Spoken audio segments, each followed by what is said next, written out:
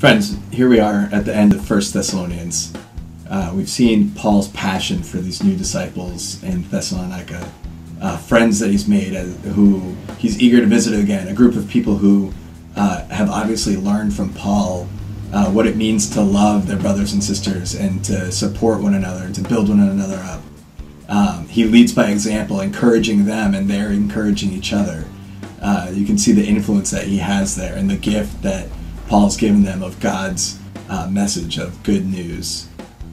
But here, when we get to chapter 5, we can see they're concerned. They're maybe under the impression that Jesus was going to come back imminently, like right now. And maybe they're confused, or whatever it was. They're worried because they have fellow believers who have died. And it's possible, just like today, that people were tantalized by some wild prophecies of what it looked like when Jesus was going to come back. We can see this today, right? Like it's 2020 and the year has all this grief and this worldwide pandemic and everything's falling apart, it seems like, and all of it kind of looks like it's pointing to some sign that the end is near. But Paul earnestly corrects them and us. He says, "You know very well that the Lord will come like a thief in the night." This is a good correction. It's important for us to hear it. But he doesn't just leave them or us there. He reminds them, he says, "You are children of the light. Live like children of the light." Listen, maybe Jesus comes tomorrow. Maybe he comes the next day. Maybe he comes in 1,000 years.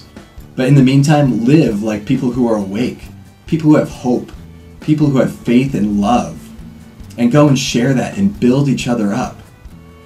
You know, he goes to conclude this letter with some final words that kind of bring even more light to that. He says, "Rejoice always. Pray without ceasing. Give thanks in all circumstances." And as a footnote, it says, "For this is the will of God in Christ Jesus for you, to give thanks in all circumstances." And he goes on to say, "Don't quench the Holy Spirit. Don't despise the words of prophets. Test everything and hold fast to what is good and abstain from every form of evil." This is so good. And listen, we have so much to rejoice in.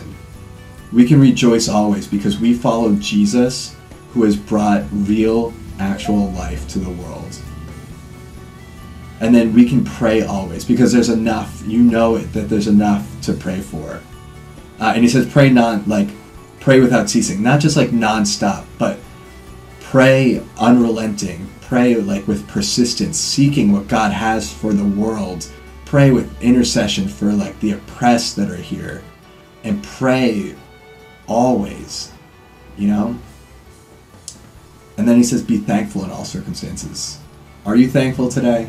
Like even with this virus, even with the mess of school schedules and businesses being closed and isolation and civil unrest and division everywhere, he says, be thankful. In all this, we can rejoice, we can pray without ceasing, and we can give thanks always. And he goes on to talk about prophets and not despising their words. And listen, God speaks to us through his people. And we're called to test what we're hearing. We're called to listen to the Holy Spirit. And then when we hear a good word, we're called to hold fast to that.